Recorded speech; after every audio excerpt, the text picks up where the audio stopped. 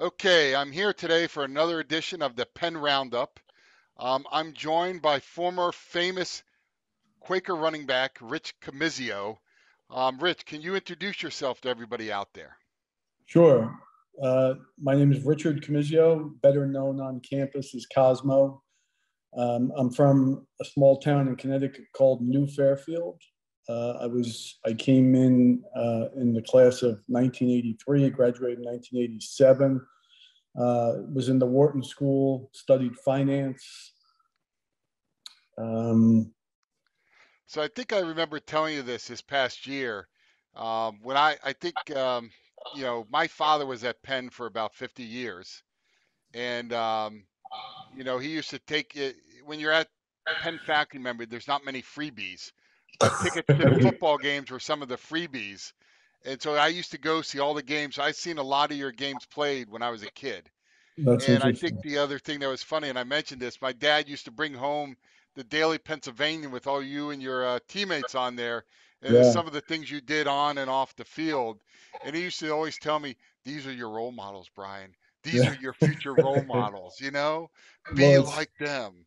It's interesting because just this past summer, I'm having a discussion with my two boys who, as you know, play on the team currently. And, back in the day, my junior and senior year at Penn, I'm riding around campus on an unregistered, uninsured, unlicensed motorcycle all around the streets of Philadelphia around campus and no helmet, and it took until my senior year.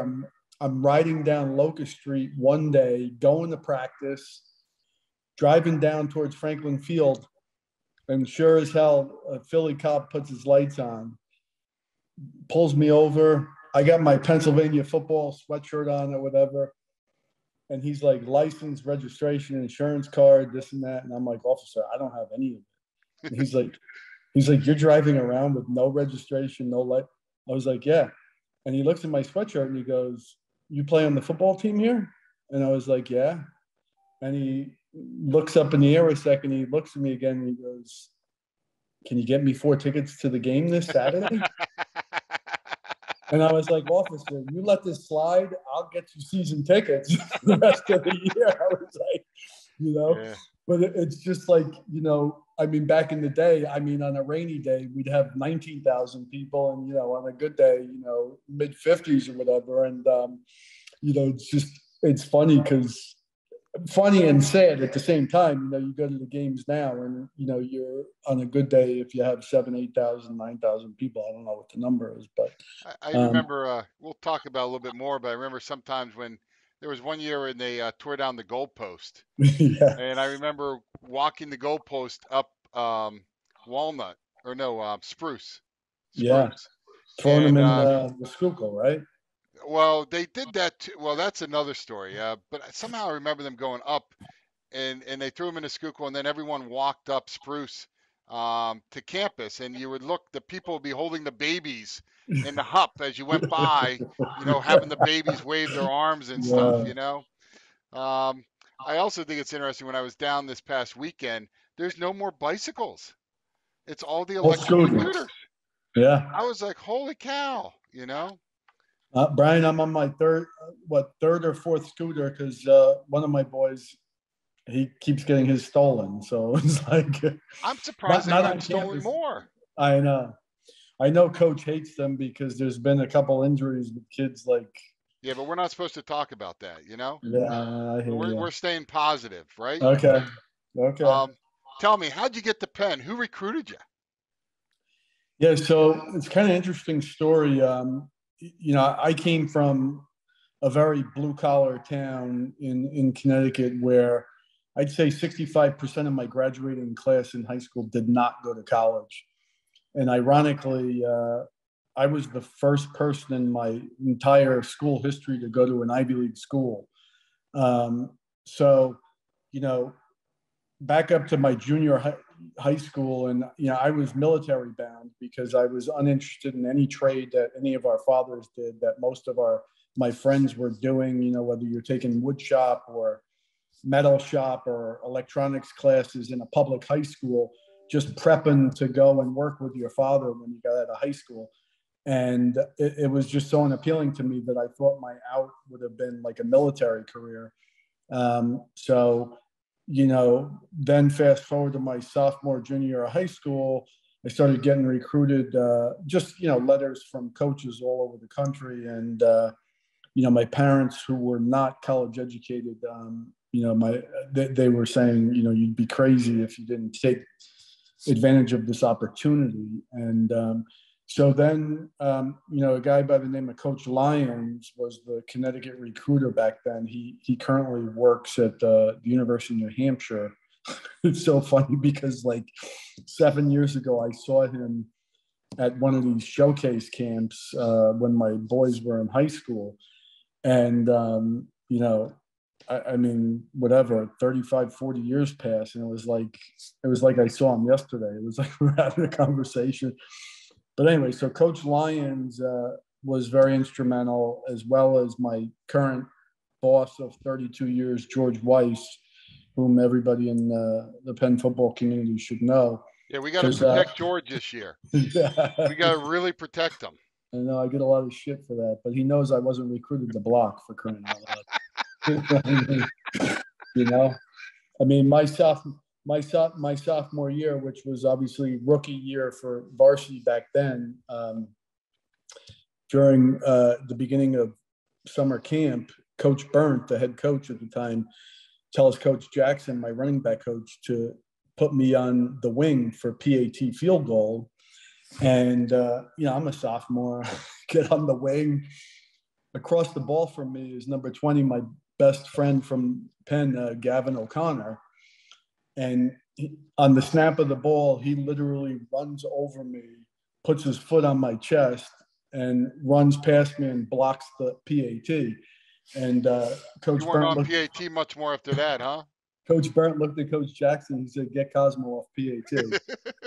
That was the end of my special teams career. I mean, When but you were at Penn, the records are like impressive. Three straight Ivy yeah, titles, three straight league MVP winners. yeah. Can you tell me about the dynasty that was built then? Before I ask you about maybe what is my favorite win? Yeah. So, you left out also that all three of us Bushnell winners were also all three of the Ivy League Rookie of the Years back to back to back. Yeah, So, it's pretty impressive. From my senior year of high school, when I got recruited and they won the first championship with Mike Christiani was one of the captains, who was my recruiting host, also a Connecticut kid. But,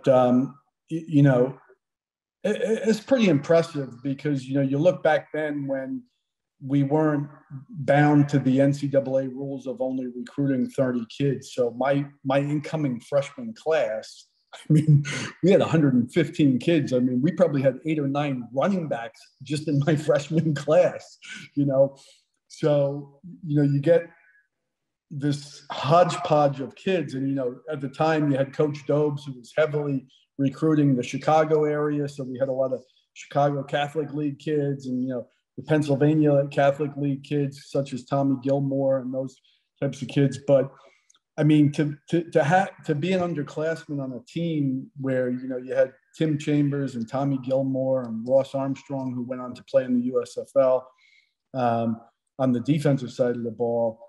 And, my mentor, my sophomore year, Steve Wortman, who was the starting running back at the time, just, it's just such a humbling, just time and like just something that, I cherish. And I mean, I think about it almost every day. And, especially just given the fact that I've been so involved with the program for, obvious reasons. But, it's just, I feel so blessed to have been in that era where, the dynasty lasted for 5 consecutive years. And then, you go to my senior year where obviously we were undefeated and we set all kinds of, I think, team records as well as, Penn team records and individual records. And there was so much going on. And, one of my offensive linemen became a first team All-American. And, then you had our tight end Brett the following year get drafted into the NFL, and so you're surrounded by just such talent. And I mean, rightfully so. I think Coach Priori would be the first to say, he probably couldn't get most of us into Penn nowadays. Whoa, whoa, whoa, whoa, whoa, whoa. Well, I'm not allowed to say that. I don't know, man. I mean, I'm one of those kids Well, too, and I think we all done listen. well. I mean, back in my day, it was like Coach Burnt goes to the dean of admissions and says, I have faith in this kid that he can do the job academically, even though his scores may be subpar or his GPA. But we'll take care of him. We'll make sure he gets. Oh, okay, he's in. Nowadays You need the academic index and all that stuff and certain yes, bands. But I mean, the thing is I think, that what makes it special is you got to get the kids who want to make it work and be successful, you know? sure. Um, Well, we certainly had that. I mean, we listen. I mean, winning is an attitude, right? And like yeah, once it started in the fall of 1983, and I came in and it was already there, and it started, and you could see it, like there was excitement, and you had the backing of the campus community. Everybody was coming to the games, and it was like a big thing. And so it just fed on itself.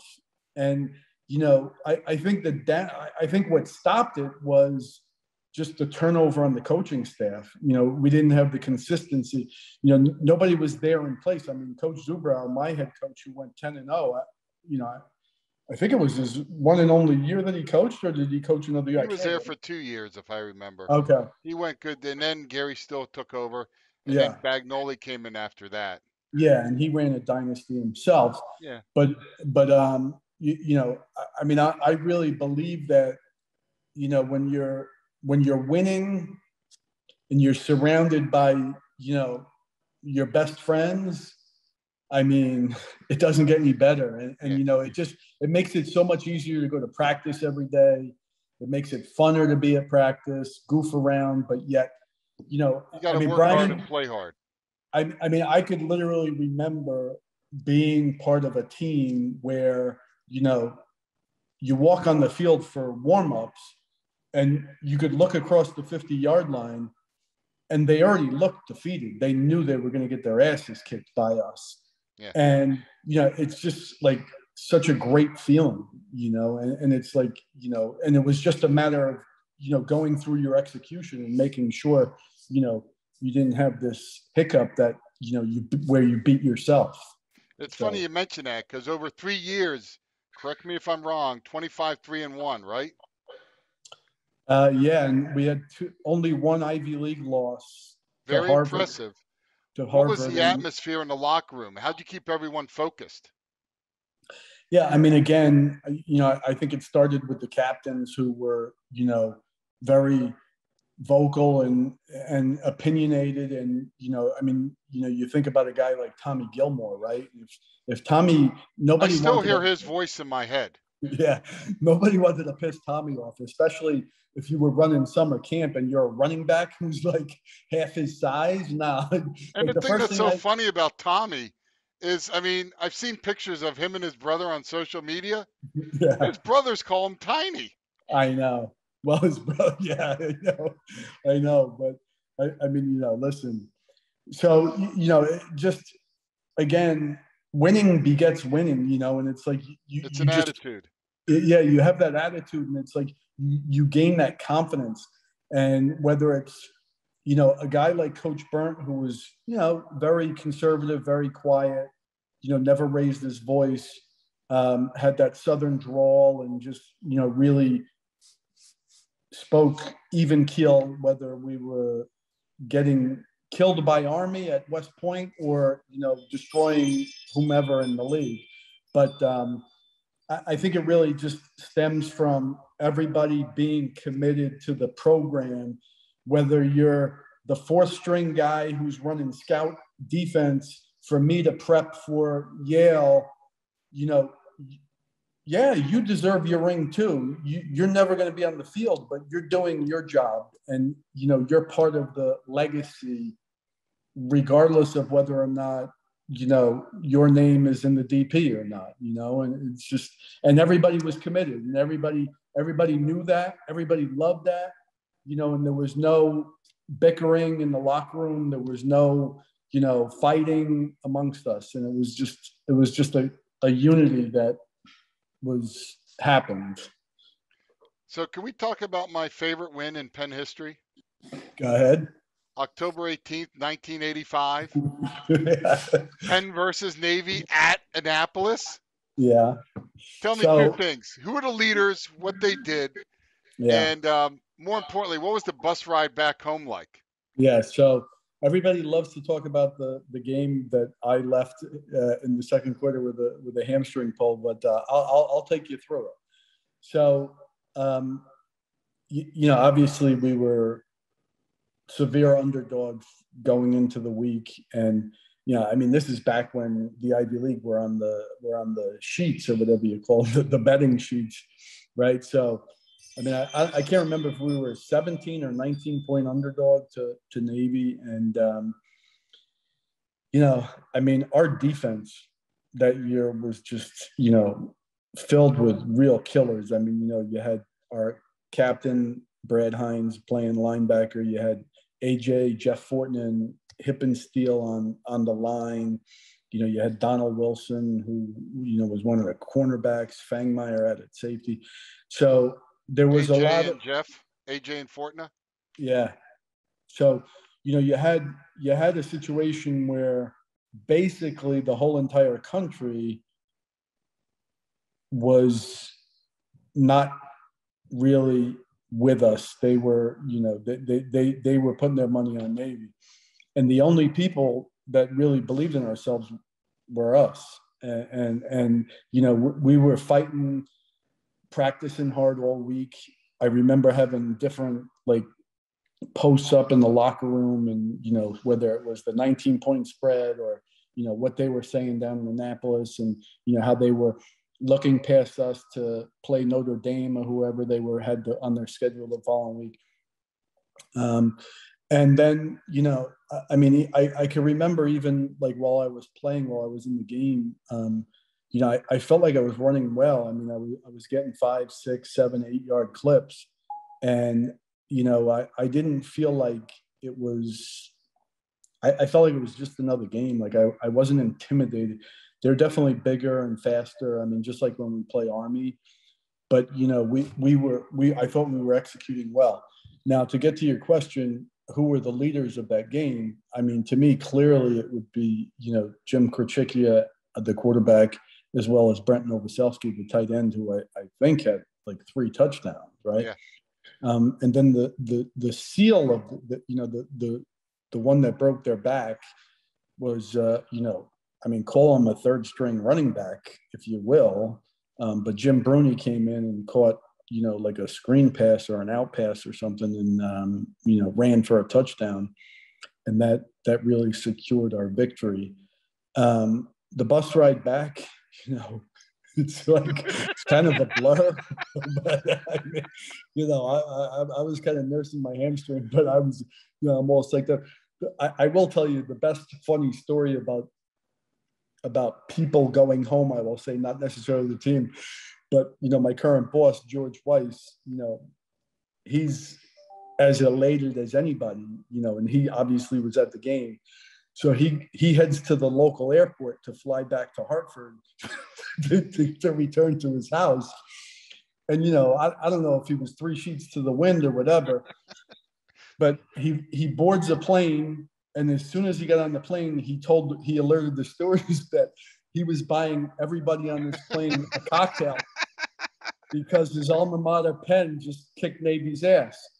So the ladies like, great, sit down. After we level off, I'll tell everybody, you're buying them drinks. So 20 minutes later, they're 30,000 feet up in the air. The lady comes on to announce, and she says, and we'll be in Charlotte, North Carolina in about an hour and a half. And George looked at the lady and goes, Charlotte, he got on the wrong plane. I mean, you can't make this stuff up. It was like, but I Well, we remember. definitely got to get him some bodyguards this year, don't we? Yeah, for sure. For sure. Hey, tell me about the last time you played at Franklin Field and what you remember. Yeah. So the last game I played at Franklin Field, now you're really testing my memory, but I want to say it was Harvard. And it was kind of around the time where, I was close um, to breaking the rushing records and that type of thing. So, there was a lot of like, emotion from, my parents, my offensive line, and, my running mate, Chris Flynn, obviously. And, Who I was the line? was the line. Yeah. So you had Marty Peterson, Jim Panzini. God, you can test. Steve Bonato was the center. You had Scott Ernst at right tackle, I believe, and Wilkes maybe was the other guard. Man, you're really testing me here, Brian. Okay, that's Um, fine. Keep going. What but was the last game like? it was a little, you know, you're running around knowing like that you've been part of this dynasty, and like Franklin Field has been your home. I mean, we practiced on Franklin Field as well. We didn't have Penn Park to, have the opportunity to go down there. But to be there, and like having been so dominant for like, your stint at wearing a varsity uniform for the red and blue with so much history, so much football history of, Heisman people and, all pros, and, the double decker stadium. And, I remember like just being like caught up with Coach DeFiori in particular, because him and I were buddies, Italians. And, like you're sitting there going, we still have one more game to go because we played Cornell away for the last game for the title. But yet you knew you'd never be on Franklin Field again. And, you're kind of patting each other on the ass going, wow, we made our mark. We set our legacy. We have one more game to do this, to be undefeated, Ivy League champs, 5 consecutive years outright, 3 for our varsity career, only losing one time at Harvard. Our only other losses were both to a really strong Army team, one which went on to beat Michigan State in the Cherry Bowl that year. So we felt as though we had done, we had exceeded our expectations of what our recruiting coaches had expected of us. They made their bet on us, and like I said earlier, maybe we were a little subpar, and they had responsibilities, academically, that is. But we did our job, I and mean, I like to look at it like this. I mean, all of us who went through that program, we made the program better, but the yes, program also made us better. I mean, yeah, I really think if I didn't go to Penn, I would end up being a teacher somewhere, but instead I'm a radiation oncologist right. treating cancer. I mean, we all rose up, you know. Yeah, I mean, it's like, like I tell my kids all the time, it's like, I mean, Penn isn't a school for everybody. And, I mean, I don't, if you want to be a school teacher or a police officer, I mean, we need them. And, I think school teachers are some of the most underpaid employees in the world, to be honest with you. But, it was just, it was my calling. Like for some reason, I mean, I'll tell you, So, coming out of high school, I was getting early recruited by major college football. I want to say my senior year of high school, I led the nation in rushing in high school. But the only my downfall was I was 5'9", 180 pounds, and I played at this rinky-dink high school in Connecticut, right? So no, back then it was no showcase camps or anything like that. But then lo and behold, right before I was going to Penn for a pre-freshman program, um, my recruiter from Penn State called me and he said, I'm going to be honest with you. One of our running backs backed out. He was like, you were the next guy on the list. He's like, 4-year scholarship, no questions asked. He's like, just take the weekend to think about it, talk to your parents, and let me know next week. So I got my bag packed for Penn. And, Joe Paterno, obviously Italian, there's a lot of connection there. I obviously declined, opted to be kind of a big fish in a smaller pond, so to speak. But, I couldn't help but think, as I'm sitting there after we just went 10-0, I was in the dorm room in January, having just gotten back from Christmas break, and I'm watching Penn State upset the University of Miami for the national championship, down in the Fiesta Bowl.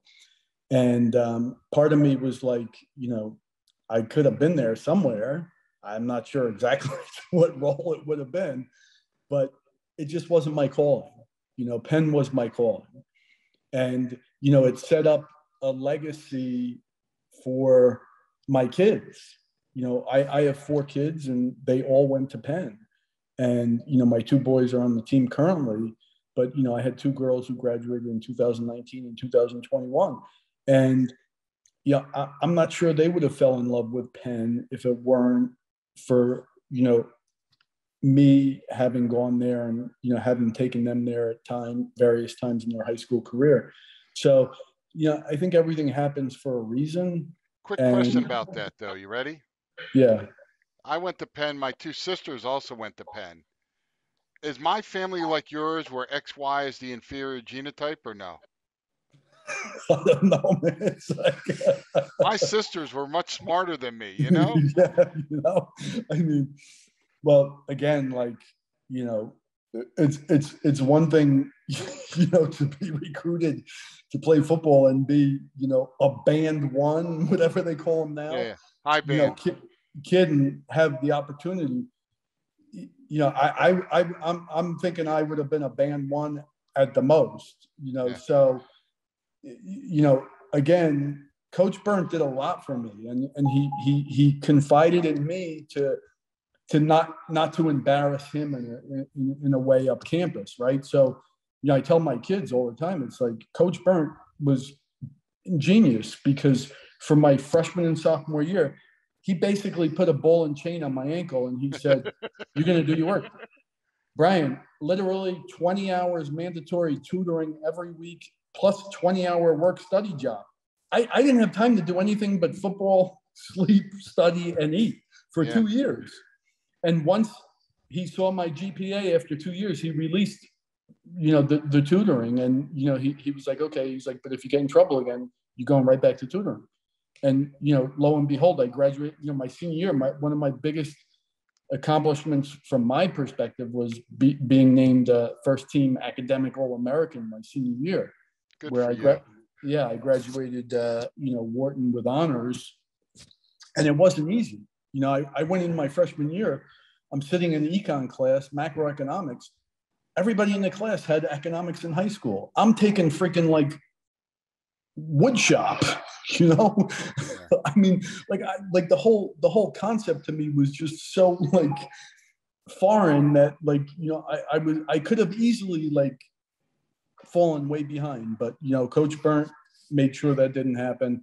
And I can't say enough about my relationship with George and just how supportive he had been through not only my playing career, but then again, I didn't go to work for him right out of college, but it was like 5 years after I graduated, and I've been there ever since.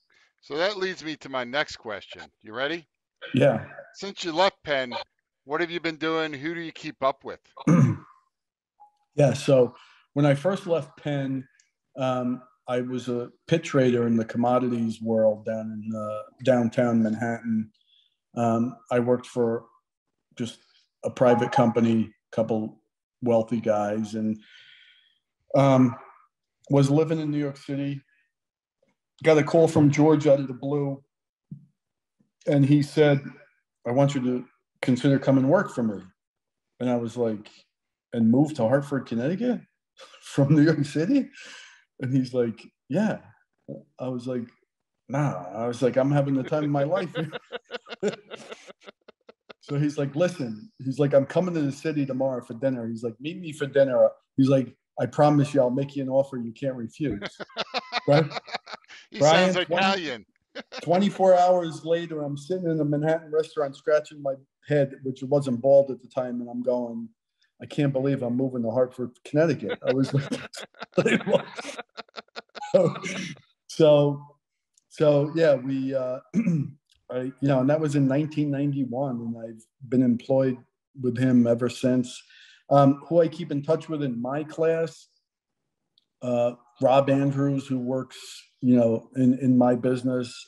I still speak to AJ occasionally.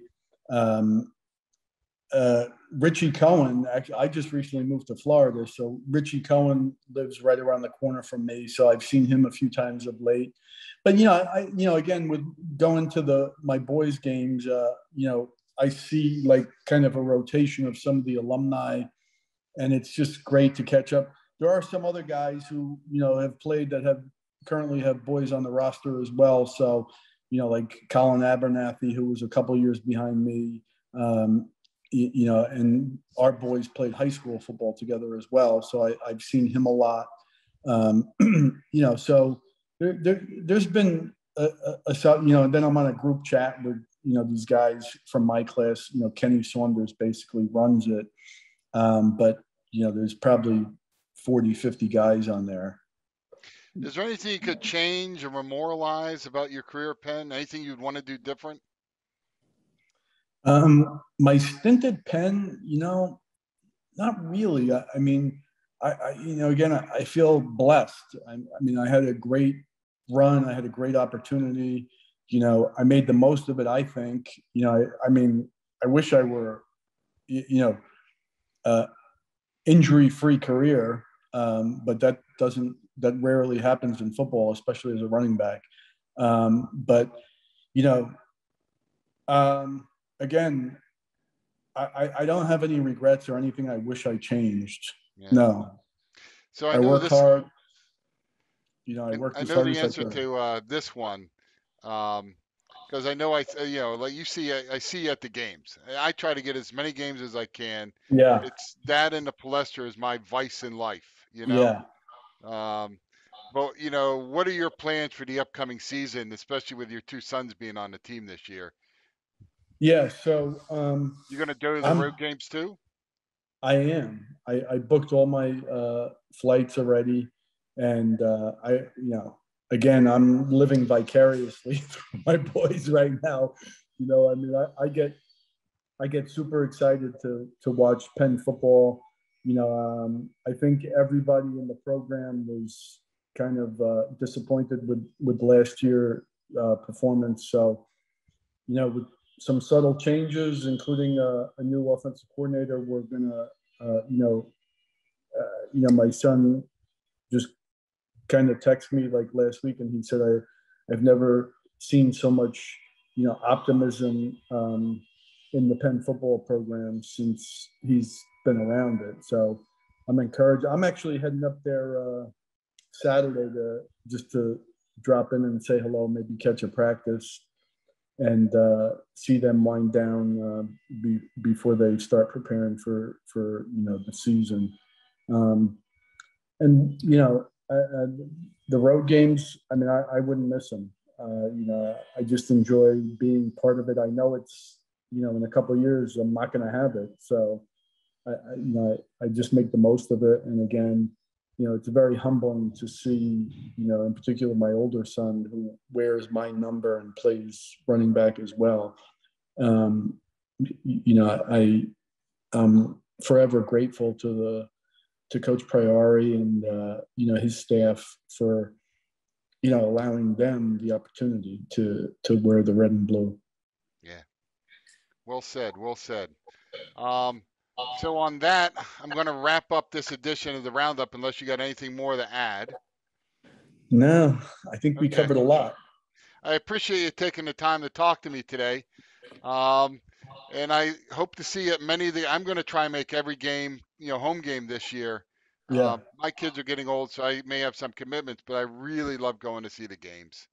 So me I'm too. sure And I'll see you there. and more importantly, I also love to see a lot of the former players in the tent in the pregame tent in the horseshoe, and I've become closer to guys like Brian Keys, and, in the last couple of years than I had, and I just love seeing all these guys who have set their own legacy there, and have made contributions, or whether they've broken records and Yeah, but whatnot. we Or got to get people who are going to protect George Weiss. You know, that's the main thing. We need bigger people. No yeah, more, people my size, not, I think it should be like I don't know, like something mandatory, like an early alumni. Your first 2 years out, you're any George's lineman. Weiss bodyguards for the home Yeah, games. you need a rotation of linemen, both defense and offense. It doesn't matter. It's like Oh my God. you got to stand around the owner. Yeah, the team owner. Yeah, exactly, I exactly. love them. I still remember, like, after being away, I came back to a game, and I thought I bought tickets or someone had left tickets for me. So I went to the will call to pick up tickets to get in, and they'd said, they didn't have any tickets for my name. So I turn around, and George is standing there. He goes, I hadn't seen him in like 25 years, maybe. He Yeah. goes, "Hey, Brian, how you doing?" I go, "Okay." He goes, "Do you need tickets?" He goes, "Here, take Allie's." You know, um, it is Yeah, what it is. But on that note, I think we'll wrap this up. And I just want to say thanks you again. All sure, right, man. I stay appreciate safe, your and I'll time. see you soon. Okay, take care.